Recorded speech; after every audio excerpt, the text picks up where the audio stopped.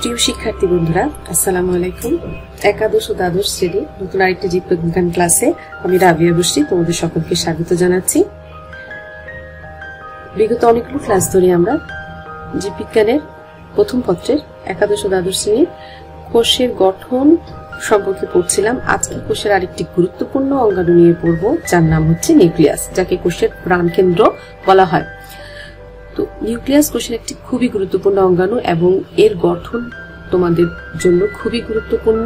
বিভিন্ন প্রতিযোগিতামূলক পরীক্ষা ছাড়াও বিভিন্ন বোর্ডের যে পরীক্ষাগুলোতে নিয়মিত নিউক্লিয়াস সম্পর্কে প্রশ্ন থাকে, তাই এই সম্পর্কে আমাদের আজকে ভালো করে জানতে হবে। আমরা শিখে নিব নিউক্লিয়াসের সংজ্ঞা। প্রথমে জানবো যে প্রকৃত কোষের সাইটোপ্লাজমে দ্বিস্তরীয় আবরণ দ্বারা আবৃত যে গোলাকার অঙ্গনাঙ্গ ক্রোমাটিন জালিকা ধারণ করে। এক্ষেত্রে কেন প্রকৃত কোষের সাইটোপ্লাজমে বললাম? তোমরা জানো যে আদি কোষে সুগঠিত নিউক্লিয়াসই নেই, ছড়ানো থাকে, বোঝাই যায় না নিউক্লিয়াস কি। আর নিউক্লিয়াসের অঙ্গাণুগুলো চারিদিকে ছড়ানো থাকার কারণে একত্রিত অবস্থায় নিউক্লিয়াস বলা যায় না, তাই আমরা বলবো প্রকৃত কোষের একটি অঙ্গাণু। তাই প্রকৃত কোষের সাইটোপ্লাজমে দ্বিস্তরীয় অর্থাৎ দুইটা আবরণ থাকবে। আবরণে আবৃত যে গোলাকার অঙ্গাণু ক্রোমাটিন জালিকা ধারণ করে, অর্থাৎ ক্রোমাটিন জালিকা বা ক্রোমোজোম ধারণ করে এবং সুস্পষ্টভাবে দেখা যায় এদেরকে, তাদেরকে বলা হচ্ছে নিউক্লিয়াস। নিউক্লিয়াস কোষের অপরিহার্য অংশ, অর্থাৎ এটা কোষে লাগবেই এবং কোষের যাবতীয় কার্যকলাপ নিউক্লিয়াস নিজেই নিয়ন্ত্রণ করে। এজন্য একে কোষের মস্তিষ্ক বলা হয়। একটু খেয়াল করবে, এটা একটি গুরুত্বপূর্ণ অনুধাবনমূলক প্রশ্ন যে নিউক্লিয়াসকে কোষের মস্তিষ্ক বলা হয় কেন। নিউক্লিয়াস কোষের অপরিহার্য অংশ এবং এর কোষের যাবতীয় কার্যকলাপ নিউক্লিয়াস নিয়ন্ত্রণ করে, আর এই জন্য একে কোষের মস্তিষ্ক বলা হয়। অবশ্যই এটা লেখার আগে সংজ্ঞাটা লিখে নিতে হবে অনুধাবনমূলক প্রশ্নে আসলে। ভ্যাসেল, সিভনল ও লোহিত কণিকায় নিউক্লিয়াস থাকে না। নিউক্লিয়াস সাধারণত সকল কোষে থাকলেও এই তিন ধরনের কোষে নিউক্লিয়াস থাকে না। 1831 সালে বিজ্ঞানী রবার্ট ব্রাউন সর্বপ্রথম অর্কিড পাতার কোষে নিউক্লিয়াস আবিষ্কার করেন এবং তিনি সাথে সাথে এটার নামকরণ করেন। একটি সুগঠিত নিউক্লিয়াসে মোট 4টি অংশ দেখা যায়। নিউক্লিয়াস কোষের সবচেয়ে গুরুত্বপূর্ণ অঙ্গাণু। আমরা যদি খেয়াল করি, যে কোনো কোষের এই গোলাকার অংশটা হচ্ছে নিউক্লিয়াস। প্রাণী কোষ মধ্যবর্তী অংশ থাকে, এটাকে বলা হচ্ছে নিউক্লিয়াস। এই নিউক্লিয়াসটি মোট 4টি অংশ নিয়ে গঠিত। নিউক্লিয়ার ঝিল্লি বা নিউক্লিয়ার পর্দা বা নিউক্লিয়ার এনভেলপ, যেটা নামেই ডাকা হোক না কেন একই জিনিস তিনটা। নিউক্লিওপ্লাজম, অর্থাৎ এটাকে নিউক্লিয়াসের রসও বলা হয়, নিউক্লিয়ার রস। নিউক্লিওলাস, এরপরে রয়েছে নিউক্লিয়ার রেটিকুলাম বা ক্রোমাটিন জালিকা বা ক্রোমোজোম। সবগুলোই একই। তিনটা নাম দেওয়ার কারণ হচ্ছে যে তোমরা যেন নাম সম্পর্কে সচেতন হও, যে একই কথা বইয়ে এক এক সময় এক এক রূপে থাকে, তাই দেখে ভয় পাওয়ার কিছু নেই, সবই একই জিনিস। তার জন্য তিনটা নাম সম্পর্কে জানতে হবে। তো নিউক্লিয়ার ঝিল্লি, নিউক্লিয়াসকে ঘিরে যে দ্বিস্তরীয় আবরণ রয়েছে, একটু খেয়াল করো, এটা হচ্ছে একটি নিউক্লিয়াস। এর চারপাশে যে আবরণটা, দ্বিস্তরী যে আবরণটা, নীল রঙের যে দুটো স্তরের আবরণ রয়েছে, একে বলা হবে নিউক্লিয়ার ঝিল্লি।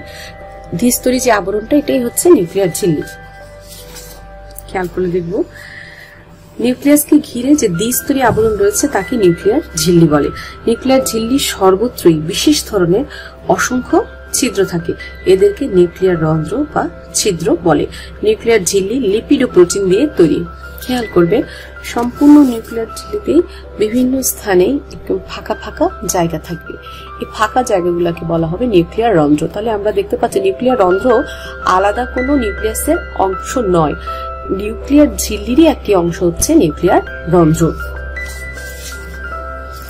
নিউক্লিয়াসকে ঘিরে যে দ্বিস্তরী আবরণ রয়েছে তাকে নিউক্লিয়ার ঝিল্লি বলে, আর এটি সর্বত্র বিশেষ ধরনের অসংখ্য ছিদ্র থাকে, একে নিউক্লিয়ার রন্ধ্র বলে।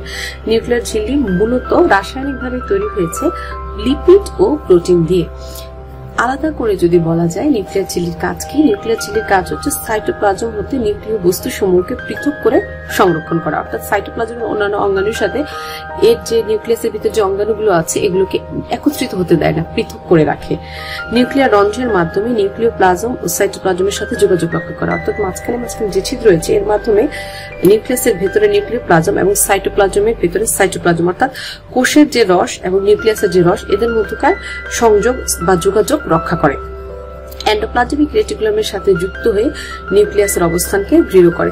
তোমরা দেখবে আমরা যেখানেই নিউক্লিয়াসের ছবি আঁকি না কেন সাথে একটু বাড়তি অংশ এন্ডোপ্লাজমিক, একটা অমসৃণ এন্ডোপ্লাজমিক রেটিকুলাম একটু থাকে। তাহলে নিউক্লিয়ার ঝিল্লি এন্ডোপ্লাজমিক রেটিকুলামের সাথে যুক্ত হয়ে নিউক্লিয়াসের অবস্থানকে আরো বেশি সুদৃঢ় করে। একটু খেয়াল করলে দেখতে পাচ্ছ, অথবা তোমরা যদি এসব চিত্র একটু লক্ষ্য করো তাহলে স্পষ্টভাবে দেখতে পাবে যে এক্ষেত্রে প্রত্যেকটা ক্ষেত্রে নিউক্লিয়াসের সাথে একটু এন্ডোপ্লাজমিক রেটিকুলাম আছে, প্রত্যেকটা ক্ষেত্রে নিউক্লিয়াসের সাথে একটু এন্ডোপ্লাজমিক অমসৃণ এন্ডোপ্লাজমিক রেটিকুলাম রয়েছে, যা কিনা নিউক্লিয়ার ঝিল্লিকে আরো বেশি সুদৃঢ় করে, নিউক্লিয়াসের অবস্থানকে আরো বেশি দৃঢ় করে। তো নিউক্লিয়াসের গঠনের দ্বিতীয় যে অংশটি সেটি হচ্ছে নিউক্লিওপ্লাজম বা নিউক্লিয়ার রস।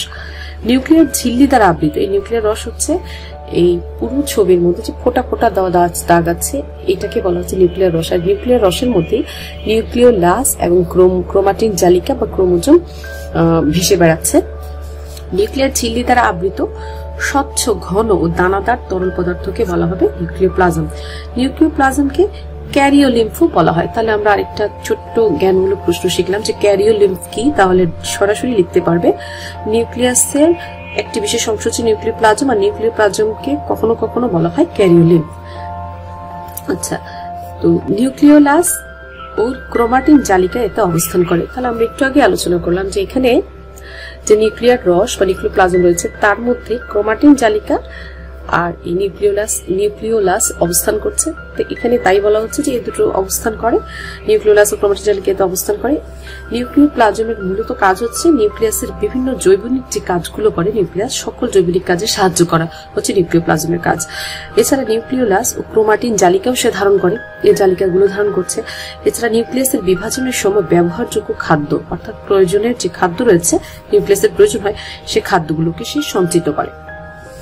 এরপরে আসছি আমরা নিউক্লিওলাসে। নিউক্লিয়াসের মধ্যে এই যে গোলাকার বস্তুটা, এই গোলাকার নিউক্লিয়াসের মধ্যে যে ঘন গোলাকার বস্তুটা দেখা যায় সেটাই হচ্ছে নিউক্লিওলাস। নিউক্লিওলাস হচ্ছে নিউক্লিয়াসে যে ছোট ও অধিকতর ঘন গোলাকার বস্তু দেখা যায় তাকে নিউক্লিওলাস বলে। প্রতিটি নিউক্লিয়াসের সাধারণত একটি নিউক্লিওলাস থাকে। প্রতিটি নিউক্লিয়াসের সাধারণত একটি নিউক্লিওলাস থাকে, আর একে সাধারণত তন্তুময় দানাদার ম্যাট্রিক্স এই তিন অংশে ভাগ করা যায়। অর্থাৎ নিউক্লিওলাসকে তিনটি ভাগে ভাগ করা যায়, একটা হচ্ছে তন্তুময়, একটা দানাদার, আর একটা হচ্ছে ম্যাট্রিক্স পদার্থে। নিউক্লিওলাসের কাজটা হচ্ছে বিভিন্ন প্রকার আরএনএ সংশ্লেষণ করে, প্রোটিন সংশ্লেষণ ও সংরক্ষণ করে, ক্রোমোজোমাল চলনে বিশেষ ভূমিকা পালন করে। ক্রোমোজোমাল চলন হচ্ছে মাইটোসিস কোষ বিভাজনের আমরা অ্যানাফিস দোষে দেখেছি ক্রোমোজোমগুলো উভয় পাশে অর্থাৎ দুপাশে মেরুর দিকে সরে যায়, একে ক্রোমোজোমের চলন বলা হয়। এই ক্রোমোজোমাল চলনে বিশেষ ভূমিকা পালন করে, নিউক্লিক অ্যাসিডের ভান্ডার হিসেবেও কাজ করে। যেহেতু আরএনএ থাকে তাই একে নিউক্লিক অ্যাসিডের ভান্ডারও বলা হয়। নিউক্লিয়াসের সর্বশেষ অংশ হচ্ছে ক্রোমাটিন জালিকা। ক্রোমাটিন জালিকা পুরো নিউক্লিয়াসে সুতার মতো বা চুলের মতো পেঁচানো যে অংশটা রয়েছে একে আমরা বলতেছি ক্রোমাটিন জালিকা বা ক্রোমোজোম। কোষের বিশ্রাম পর্যায়ে নিউক্লিয়াসের অভ্যন্তরে নিউক্লিওপ্লাজমে যে সূত্রাকার তন্তু জালিকার আকারে ছড়ানো থাকে তাকে ক্রোমাটিন জালিকা বা তন্তু বলে। ক্রোমাটিন তন্তু ক্রমাগত কুণ্ডলিত হয়ে অপেক্ষাকৃত খাটো মোটা হয়ে দৃশ্যমান হলে তখন একে ক্রোমোজোম বলে। অর্থাৎ যখন এটি চুলের মতো পাতলা না থেকে ঘন হয়ে মোটা হয়, গোলাকার হয়ে সংকুচিত হয়ে মোটা হতে থাকে, কুণ্ডলিত হয়ে, তখন তাকে বলা হবে ক্রোমোজোম। ক্রোমোজোম এক বা একাধিক, ক্রোমোজোমের মধ্যে এক বা একাধিক সেন্ট্রোমিয়ার থাকে আর দুটো ক্রোমাটিন ও স্যাটেলাইট থাকে। এই ক্রোমাটিন জালিকা বা ক্রোমোজোমের কাজ কি বংশগতিক বৈশিষ্ট্যের ধারক এবং বাহক হিসেবে কাজ করে। এমআরএনএ সংশ্লেষণের মাধ্যমে প্রোটিনের বার্তা প্রেরণ করে। মিউটেশন, প্রকরণ সৃষ্টি ইত্যাদি কাজেও মুখ্য ভূমিকা পালন করে। এই তো গেল একটি নিউক্লিয়াসের বিভিন্ন অংশ এবং প্রত্যেকটি অংশের পৃথকভাবে কাজ। যদি কখনো পরীক্ষার সময় সরাসরি চলে আসে একটি নিউক্লিয়াসের কাজ কি, অনুধাবনমূলক প্রশ্নে আসতে পারে, উচ্চতর দক্ষতামূলক প্রশ্নে আসতে পারে, সেই ক্ষেত্রে আলাদা আলাদা করে প্রত্যেকটি অংশের কাজও লিখতে পারো। আর নিউক্লিয়াসের কাজ ওভারঅল অল্প নাম্বারের জন্য আসলে এভাবে লিখতে পারো যে নিউক্লিয়াসের কাজ হচ্ছে নিউক্লিক অ্যাসিডের ভান্ডার হিসেবে কাজ করা, রাইবোজোম সৃষ্টি করা, প্রোটিন ও আরএনএ সংশ্লেষণ করা, কোষের সব ধরনের জৈবিক কাজ নিয়ন্ত্রণ করা, বংশগতীয় বৈশিষ্ট্যসমূহ ধারণ করা এবং বহন করা, মিউটেশন, প্রকরণ ইত্যাদি কাজে ভূমিকা রাখা, নিউক্লিয়াসের বিভিন্ন অংশসমূহকে ধারণ করা, নিউক্লিয়াসের বিভাজনের সময় ব্যবহারযোগ্য খাদ্য সঞ্চয় করা, সাইটোপ্লাজমের অন্যান্য অঙ্গাণু হতে নিজেকে পৃথক রাখা। এই হলো আজকে নিউক্লিয়াসের কাজ এবং নিউক্লিয়াসের গঠন। আগামীতে আমরা নতুন কোনো আরেক কোষীয় অঙ্গাণু নিয়ে নতুন ক্লাসে দেখা হবে তোমাদের সাথে। সে পর্যন্ত ভালো থাকবে। আল্লাহ হাফিজ।